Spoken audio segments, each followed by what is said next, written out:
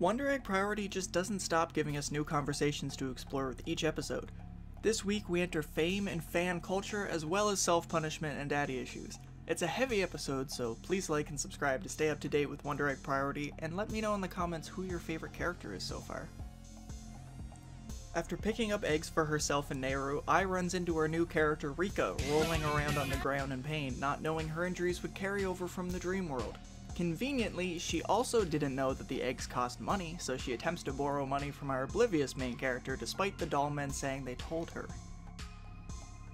They're surprised I gave her the money, but like, are any of us surprised? I text Nehru telling her about the really weird girl she met while buying magic eggs from doll people that let her fight monsters to drag her dead friend back to life. Yeah, the girl was weird. Then she finds Rika outside her house for some reason. Who's that knocking on my door? Because why wouldn't you trust this lady? She brings her to visit Nehru at the hospital. Of course this would be the most awkward part of her day, having her polite, reserved, yet judgy friend meet the nutcase she found on the street. Ai attempts to start a conversation between them, until this hoe steals the last kiwi, but instead of eating her, Nehru just silently judges her. Roommate ate my kiwi, and so I ate my roomie. And you know what goes real good with kiwi? Touching an under. That's tight. Squish that cat. All you need to know is to squish that cat. Once getting home, Rika meets the school counselor, and her immediate thought is, "Damn girl, you got one sexy daddy, how do I get a piece of that?" That's not comfortable for the cat. Of course, this isn't Ai's dad. Well, not yet. And Rika mentions that maybe Ai isn't going to school so she can get some special attention from the counselor like Koido did, which is an extremely shitty thing to say. Once sitting down for a snack, we hear Rika tell us that the person she's trying to save isn't her friend, but some random fat fan she's using for money. Because Daddy always said, if you're hot, people pay for you.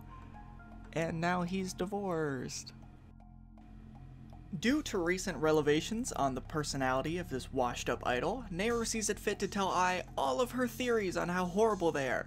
Theory number 1, she wants to bang older men. Theory number 2, please don't be friends with her, Ai, I don't like her. But Ai, being as dumb as she is, or well, we'll say innocent because that's better, when Nehru says bedroom stuff, I think she means pillow fights and sleepovers. Which she's half right about, because this girl spends the night and drags us into her dream world instead. Immediately upon entry, Rika mocks Shimi's statue, calling her fat. The mysterious spirit tells Ai that they've synchronized to whoever has the strongest feelings for the person they're trying to save. Which, obviously, Ai does not agree with. She doesn't call Koido fat and use her for money. The eggs they crack end up being old friends who killed themselves shortly after their favorite idol did.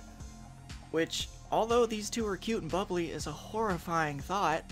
So this whole show is based around suicide, but it's still depressing that half the characters we meet have done that.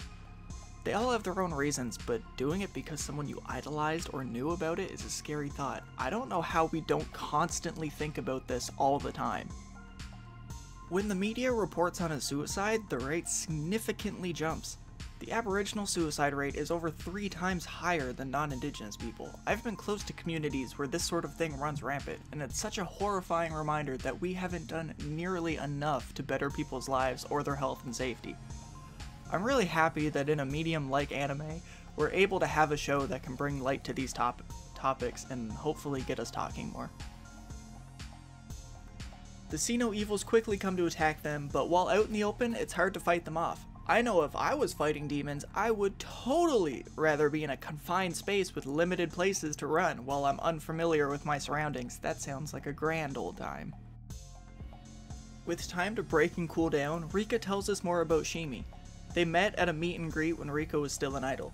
Every time they'd meet, Shimi would give her tons of money from all the shoplifting she was doing. After finding out, Rika, surprisingly, told her to stop, but she went too far in calling her fat and saying she would never want to see her again.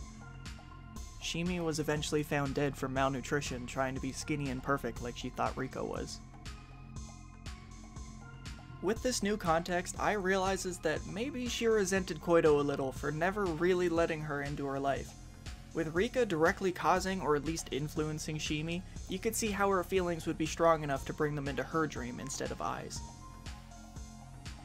Once making it to the top of the lighthouse, we meet the demon of the episode.